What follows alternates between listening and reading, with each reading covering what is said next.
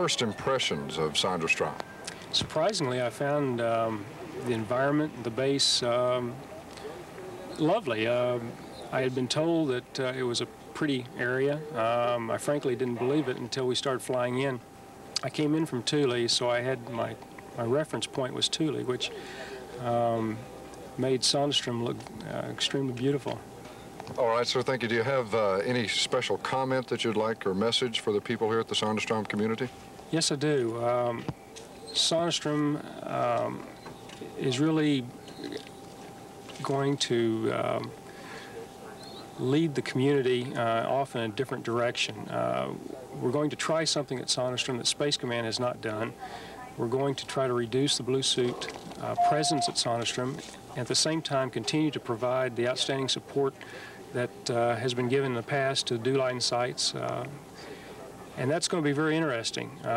Space Command hasn't done it before, and we're going to be on the leading edge of that, and it's going to be up to this community to not only plan it, but make sure all the pieces fit together, and that in January or whenever, if it's in fact January, that we pull out of all of our blue suiters, that this base is prepared to continue to operation at the same outstanding level it has in the past.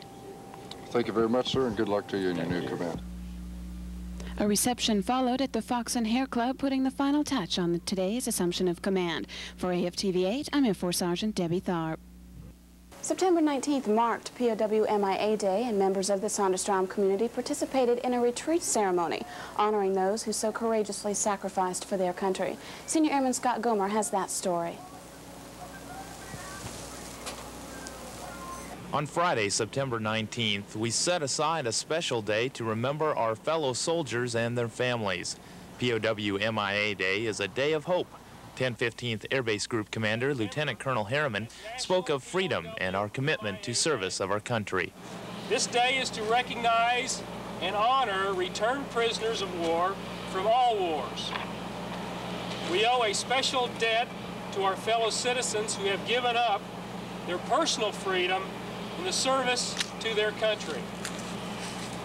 At the same time, we honor prisoners of war from all wars and from the Allied nations who gave their freedom in the defense of democracy. We remember especially those MIAs in all conflicts and the special burden that being an MIA places on the family, relatives, and friends. In your prayers, I ask you to remember the families of those MIAs that are still MIAs, and also remember the United States government in its effort to resolve the MIA issue of those persons who are missing from the war in Indochina. As we conduct this formal retreat ceremony in remembrance of our POWs, former POWs and MIAs, I encourage you to reflect on the special responsibility and obligations that we have accepted when we put on the uniform to serve your country.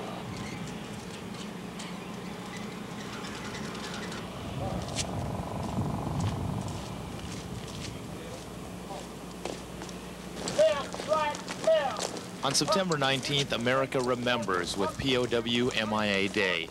For Sondy Spotlight, I'm Airman Scott Gomer. Because of the weather, we noted Fire Prevention Week a month early here at Sonderstrom Air Base. More about that coming up. Fire Prevention Week was recognized at Sonderstrom Air Base during the week of September 7th through the 13th. Events included an open house at the fire station, several extinguisher demonstrations around base, a fire prevention lecture at the Danish school, a structural fire at an old building at the fire pit, and the big event at the open house, the fire hose competition. Two teams squared off trying to direct the spray so the canister would end up on the opponent's side.